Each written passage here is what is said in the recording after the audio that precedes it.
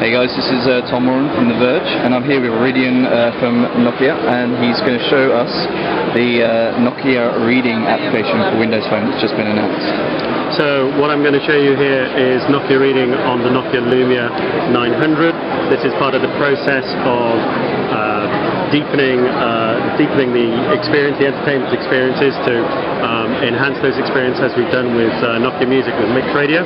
And what I'm showing you here is a reading application which has three components: Newsstream, which is short-form internet content, My Books, which are long-form reading books, and an integrated bookstore, so you can buy those books direct from the app. Okay, so and when this initially launches, Newsstream won't be available, right? It's coming in. We'll be bringing that in the coming months. Yeah, okay. Absolutely. Can we take a look at Newsstream first? So go into Newsstream, and we've pulled together a series of different articles from a series of different internet sources. You can see them there, and what we've got here is just really beautifully presented content with an image.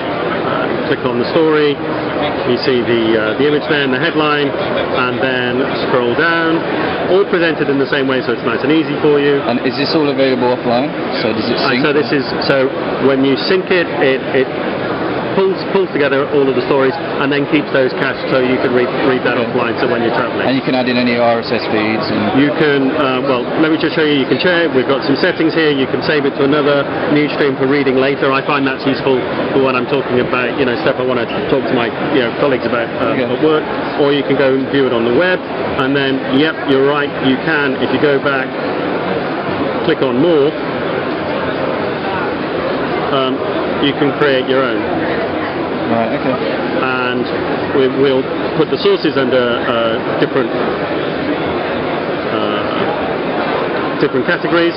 We've just got a few here for demonstration purposes at the moment, and you can also search for your own. Pull all of those together, save it. Let's call it Read. And there I've got my Newsstream. That loads up, and then we can pin that to the start as well, so that it jumps up and you've got that Newsstream available. Let's press that properly. There you go. And you've got that, and that'll be updated as well. And the other great thing is that you can also pin your books to the start.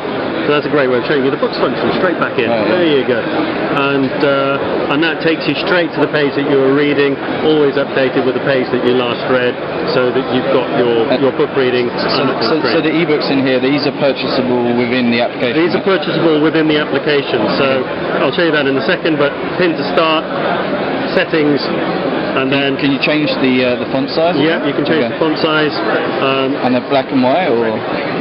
You can go black and white background, night mode we're calling it, and you can change the brightness so that suits your environment. And then there's the bookstore. These ones update from a list of books chosen by editors. So you got the latest bestsellers. You've got all of the good content you'd expect to see. Our editors put lots of content together in book lists again, so it's nice and convenient. And then finally, you can search by genre, or you can search for a given author. So there you go, Charlene Harris, for example, and a bunch of books by Charlene.